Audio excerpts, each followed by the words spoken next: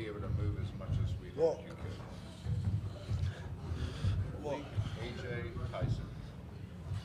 You ready, guys? Yes, sir. Okay, we're about to start our first press conference with the Michigan State student athletes. As a courtesy to your fellow media members and team participants, please silence your cell phones. We have handheld mics. Emmy has a handheld mic. When you have a question, please raise your hand. We'll get the mic to you. Let us know who you are and who you're with. We'll be joined by Zoom. For those of you on Zoom, please raise your hand, and we'll address you and when we take care of everybody in the room first. And a reminder to everybody that recording these press conferences on cell phones or cameras is prohibited. With that, who has the first question?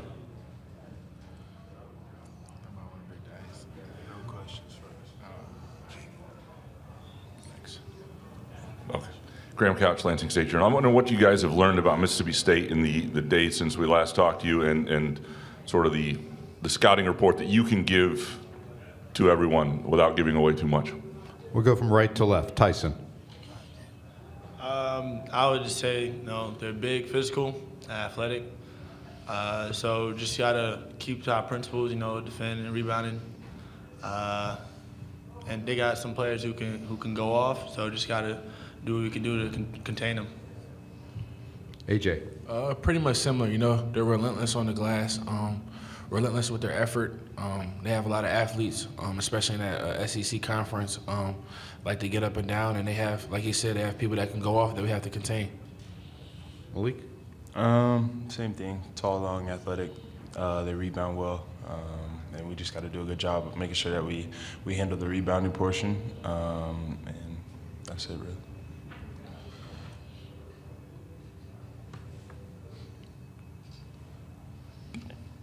Aaron Beard with the AP. This is for anybody that wants to answer.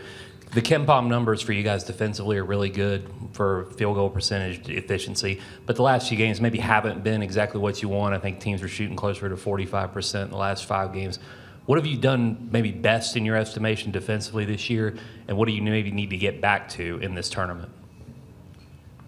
Malik. I'll answer this one. Yeah. Just sticking to our principles, really.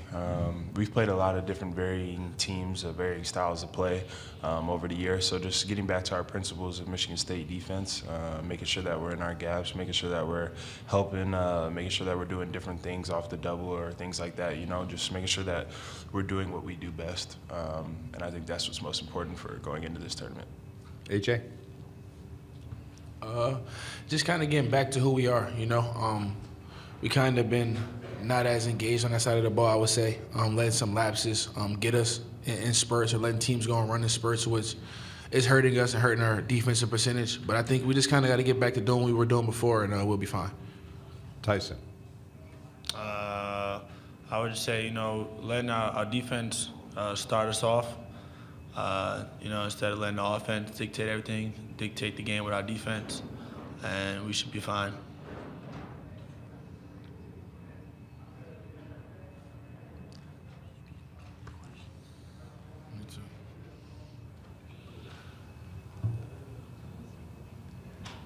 Every one of you guys have been to the tournament every season you've been there. The advantages of having been there, done that. The advantage is just the experience, really. You understand what it's like. You understand the difference in every possession in this tournament.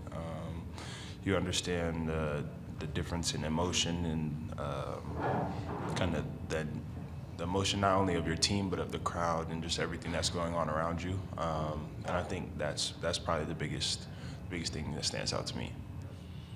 Definitely the experience, understanding what it takes to win at least a game in itself, and just know what it takes to prepare for these type of games, playing teams that you haven't seen before, only seen a couple days after they called your name and you knew who you were matched up against. So just the experience you have going in and being prepared and knowing what it takes to prepare to come out here and handle business. Really just nothing's given. No lead is safe. You gotta still play every possession. You gotta finish the game. You gotta play the whole 40 minutes.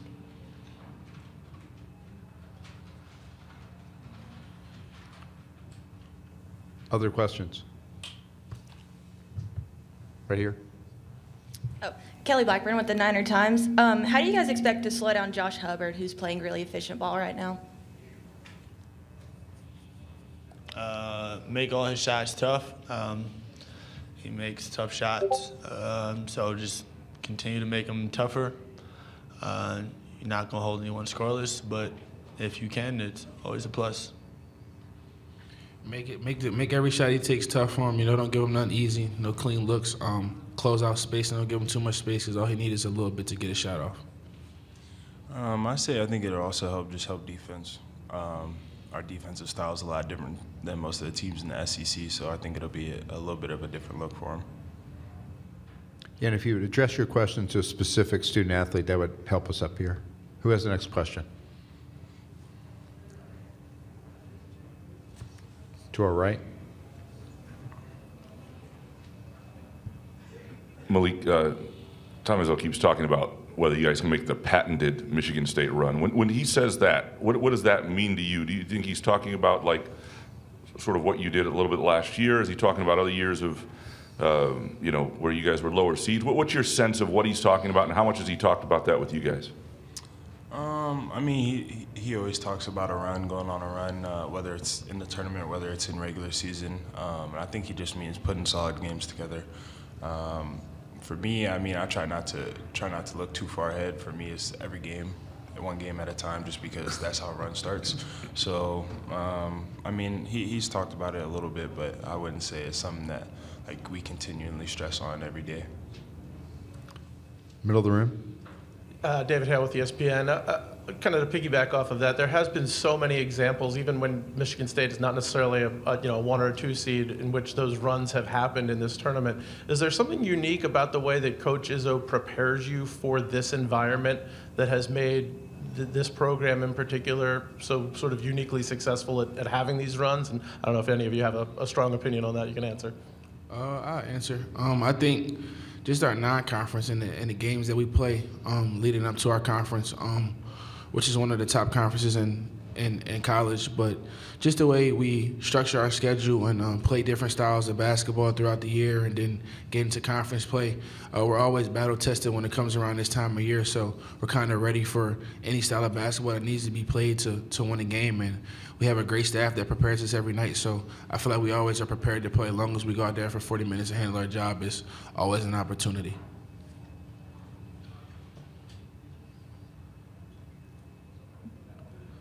Other questions in the room? We'll also take questions from Zoom if anyone has a question. Raise your hand on Zoom. Any other questions of student athletes before we let them go? All right, guys, thank you. General comment. Well, general comments, I'm excited to be here. It's when you go 26 times in a row, which is pretty neat, and one of your first was here, makes it even neater. But I think the best thing was to actually be in a room, not sure what was going on, not sure what was going to happen, and to see players and families and managers and even me kind of excited that we got in. Not that in ways I didn't think we deserved to get in, but I understood where we were, and it's kind of been, well, we're in, where are we going? And this year, it kind of made me appreciate a little bit what has gone on in the last 26 years, and that was probably good for me. So I wouldn't want that to happen that often, but it was exciting for that night. First question, second row to our right. Tom, you talk about the patented run, right? Is it something you brought up a little bit? I'm wondering what that looks like to you, and are there characteristics of teams that have made it that need to happen for those games to be put together? Well, I think, a lot of times to make a run, you have to have good guard play, and ours has been. I think we have guards good enough to make that, and yet our guards have been a little inconsistent. I think you got to have experience to make one of those runs, and we do have experience both as players and coaches. And I think you've had to gone through hell a little bit. Even our championship year, we beat teams in overtime. We beat teams by 1 or 2. We lost to Wright State. I think if you don't go through something that's painful, the rest is never the same. And so we've done all those things, and yet I am optimistic because we played so many of these top teams, and maybe haven't won enough of them, but right there, you know, Arizona, right, you know, we played Duke, we played Baylor, you know, we even played Tennessee in that exhibition, but it was a full game. And then, of course, Purdue and twice, and Illinois twice. I mean, those are a lot of 1, 2, and 3 seeds, and we've been right there in every one of them. And so I think that brings some optimism to my pessimistic way of living. Barra with WCBI in Mississippi. What have you seen in the tape from Josh Hubbard, and what's going to go into limiting him offensively? You know, we have a kid named Young who's at Maryland that plays similar, but he doesn't take the shots that this kid takes and makes, unfortunately.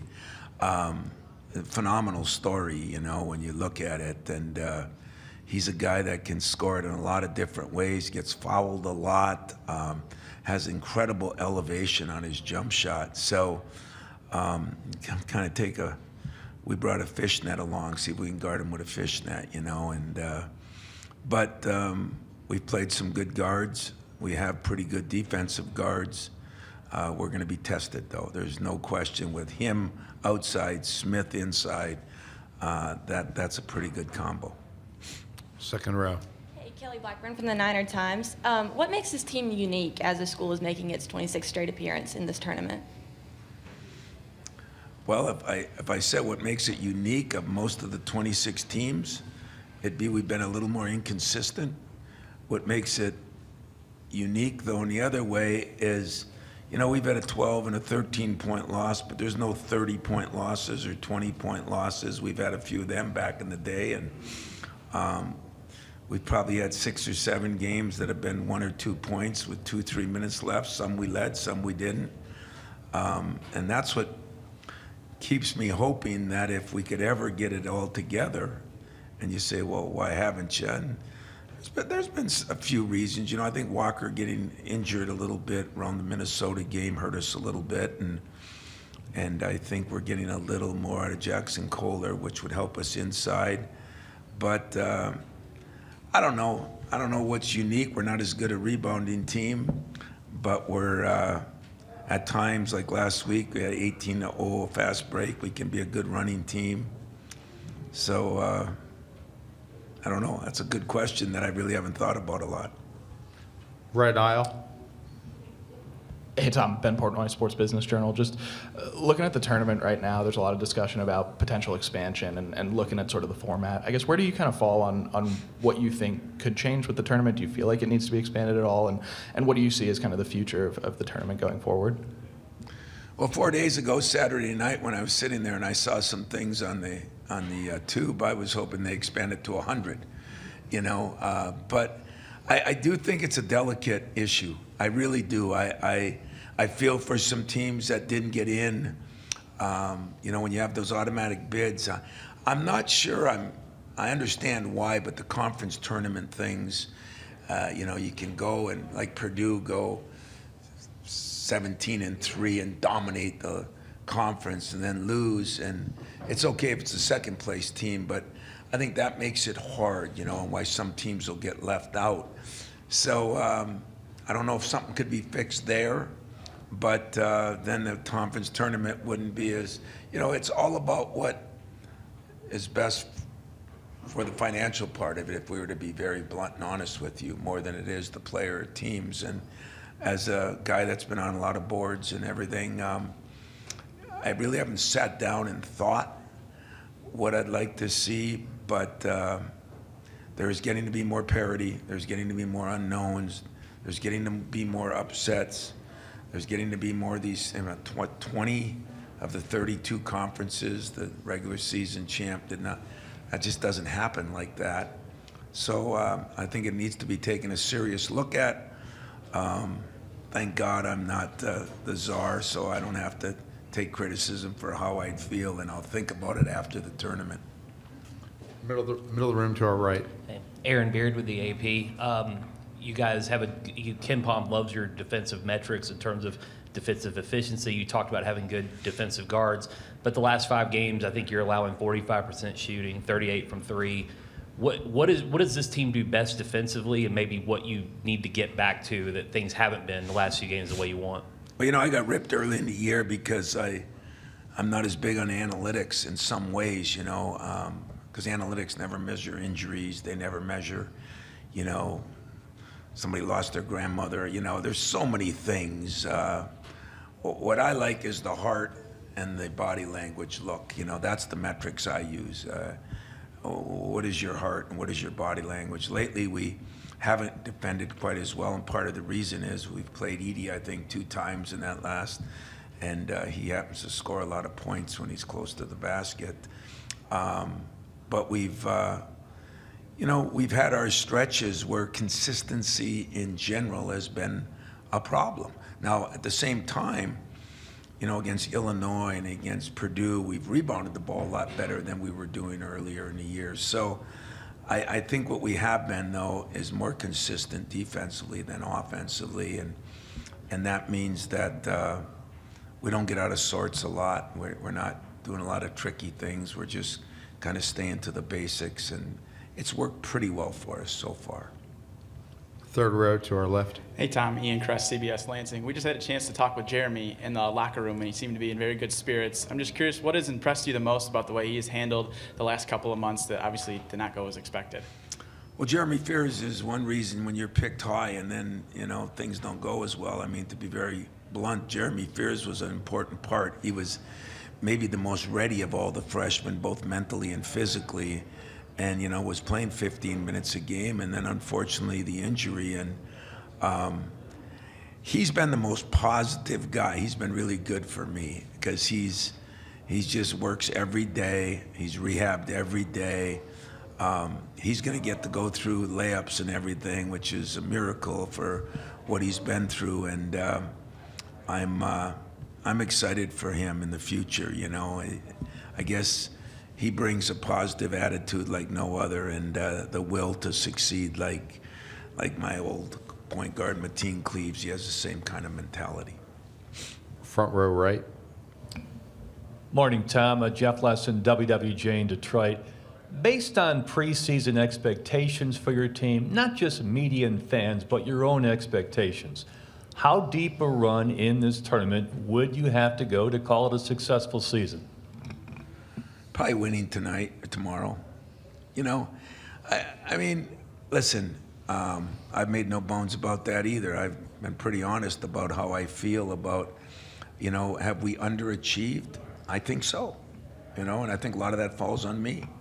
And yet, when I say that, those couple of injuries early hurt us, Kohler and Fears, and so I try to be realistic with that. A couple of those tough losses. I mean, who'd ever think you'd go 1 for 20 and 23 for 38 from the free throw line and lose a game in overtime, at home? I mean, we've lost a couple games for free throw shooting. We were one of the best free throw shooting teams in the nation last year. So things happen, and but the way this tournament is, the way this season has gone for everybody, and I said everybody.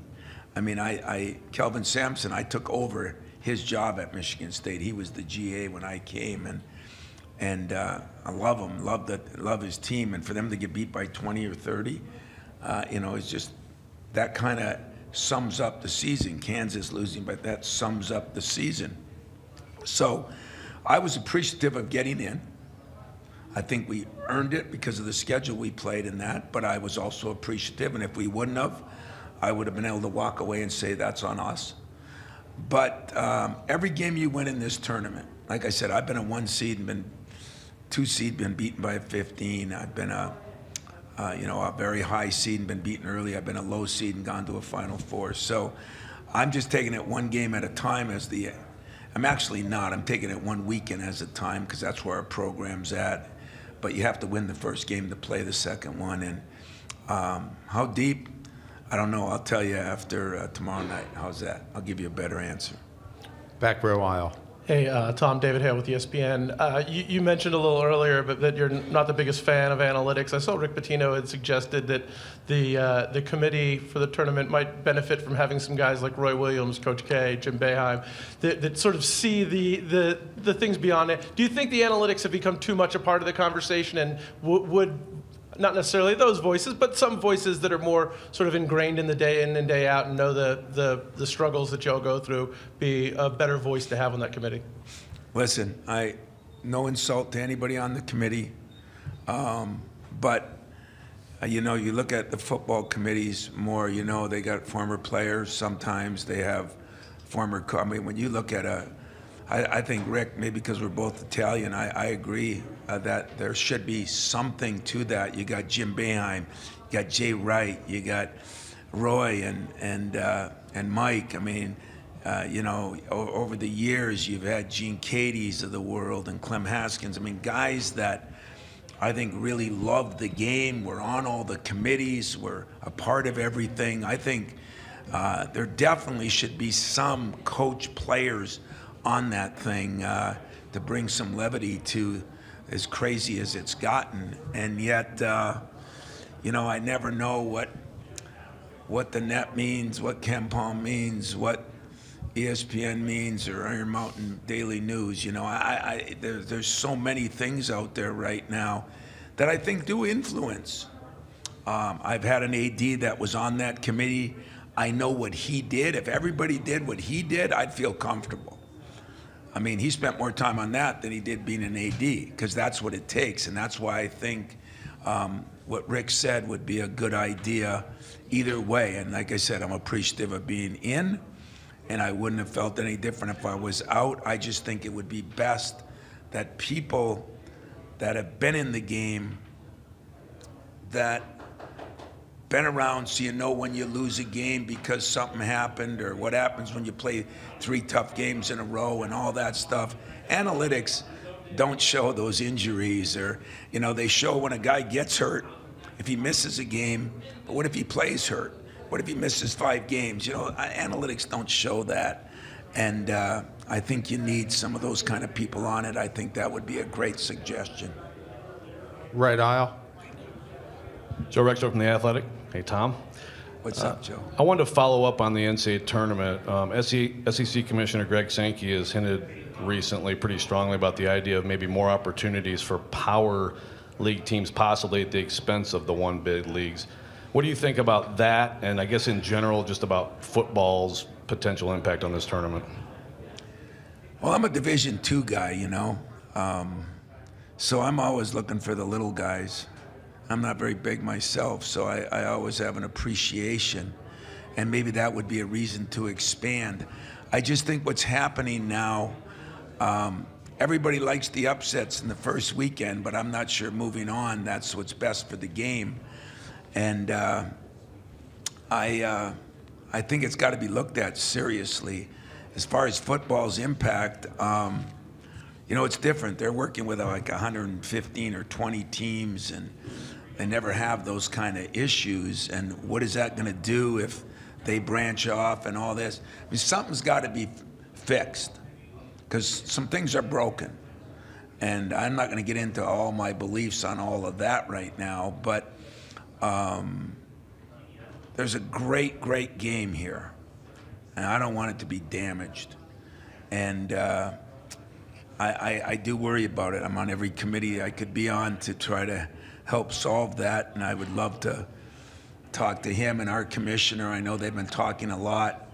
I just don't know what the answers are. My day job taking up all my time, but in the off season, I'd sure like to really get in a room with people where there's coaches in the room and administrators, instead of the way it's been where there's like one coach and 30 administrators. It's been really, that makes it really difficult. Squeeze in one last quick question. Hey, Tom, John Sokoloff with WCBI. You talked about Mississippi State a little bit there when, you know, discussing Josh Hubbard and a little bit in the matchup, but based on watching the film and you know, seeing the tape, what sticks out to you the most about this matchup and this team in general?